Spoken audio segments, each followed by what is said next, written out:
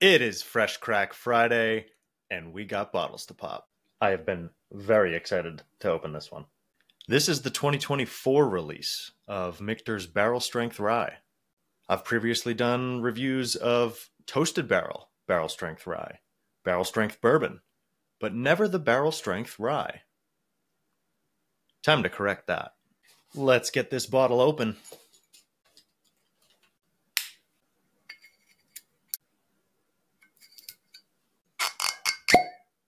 Ooh.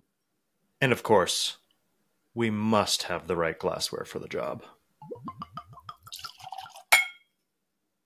On with the nose. Huh.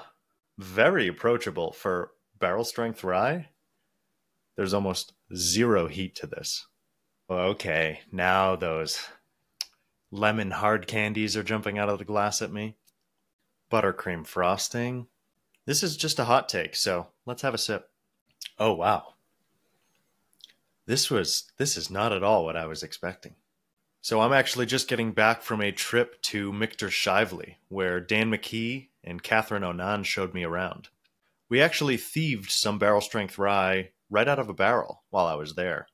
They also showed me their filtering process, where Catherine was telling me about how they push their whiskey through a stack of mesh filters. Really, really cool process.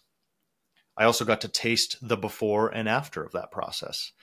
And in a blind tasting, I can confirm that I liked the post-filtration whiskey better. It stripped out some of those tannins, those youthful, younger oak characteristics, and just left a beautifully flavorful whiskey. So thank you to the Michter's team for that little snippet of information. Will it make me appreciate this bottling more? Not necessarily. I still go into every whiskey with a sense of duty and a purpose to uphold honesty in all my whiskey reviews. So as amazing as that experience was, and the people that I got to share that with are equally amazing, I still am going to evaluate this whiskey with my same standardized, honest approach of reviewing whiskey.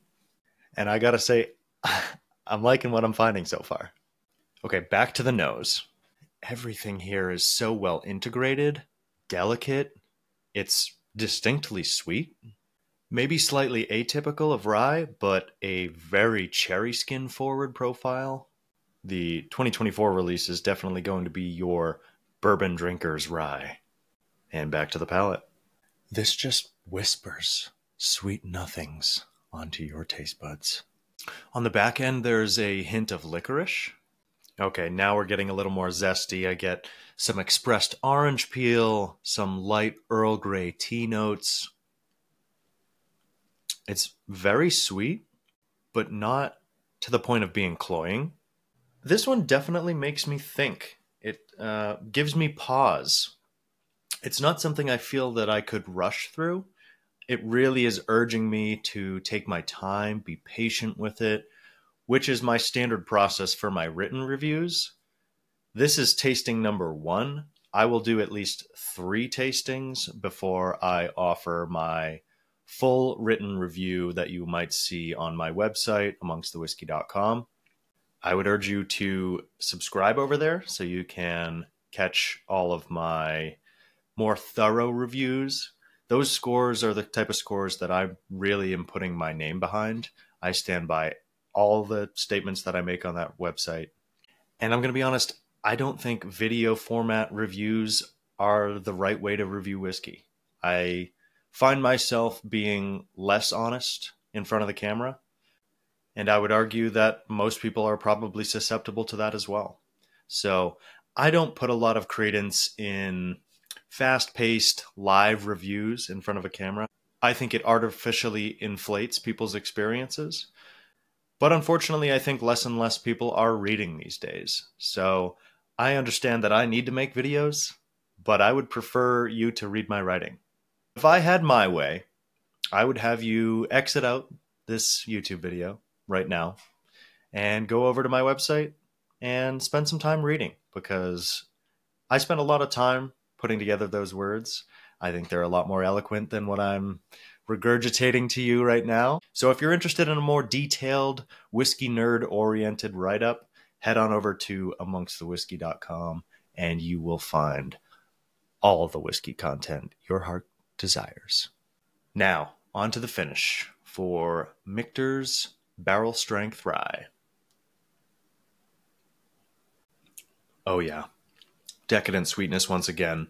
Skittles, Starburst. I mean, I'm just getting all of those sweet candy flavors. Once again, it is so balanced. But the finish is not short. The finish is oily, rolling, coating. It's rising through me, but not in a overly proofy way. I'd be surprised if you told me that this had any alcohol in it whatsoever. It just drinks so silky, and the delivery is just so ephemeral, and it feels as if I'm being floated through a cloud of rye, or I'm floating above a field of rye. It is magnificent. Late in the glass smells just as delicious. Let's finish. All right, Michters, you've done it again. As this is my first taste, I am not going to give you a rating.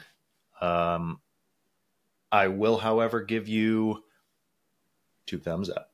Before you go, I wanted to remind folks that these are single barrel products. So the barrel that I reviewed today is barrel 24. 24 stands for the year it was released.